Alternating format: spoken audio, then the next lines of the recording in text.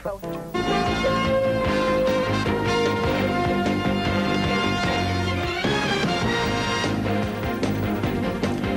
News, I'm Jack Womack. At this hour, mourners continue their vigil in the New York apartment of Jacqueline Kennedy Onassis. Her body has remained there since she died of lymph cancer Thursday night. In 2 days, Mrs. Onassis will be laid to rest beside her first husband, former President John F. Kennedy, at Arlington National Cemetery in Virginia. In keeping with her wish for privacy, burial rites will be closed to the public.